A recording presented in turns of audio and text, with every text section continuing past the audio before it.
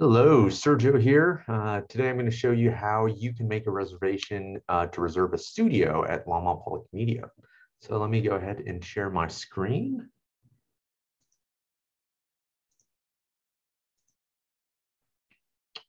All right, so where you want to go to is members.longmontpublicmedia.org. This is the reservation and membership platform that we use. And right off the bat, you can see if you kind of scroll down a little bit, you'll be able to see that you can reserve spaces. So here you'll see all the different spaces that you can in fact reserve. So let's say you want to use or reserve the podcast studio. You can go ahead and just click reserve. This will then take you to a new link where you'll be able to pick the day and then obviously pick your time.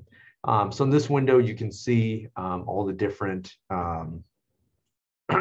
reservations and studios. So all the reserved studios show up in blue. Obviously, you can't make a reservation that time. Anything in dark gray means that the time has already passed, so you can't make a reservation in the past. And of course, if there's anything light gray, you can go ahead and make a reservation during that time. If you want to pick the date or change the date rather, you can simply just kind of change here using the arrow keys. Or you can also just click here and then pick a different day. So let's say Monday, October 3rd. And I want to, let's say, reserve the editing computer from noon to 1. So you simply click and you'll have this little dark section here that then you can expand. So this will let you, again, just kind of choose how long of a reservation window you want. And I only really need this computer for 45 minutes. So I'm going to say book now. And then I'm going to do, just something about, I'll just say test reservation. But you can add in whatever you want. If you do want to make a recurring reservation, you can click that there and then choose how often you want to have that reservation recur.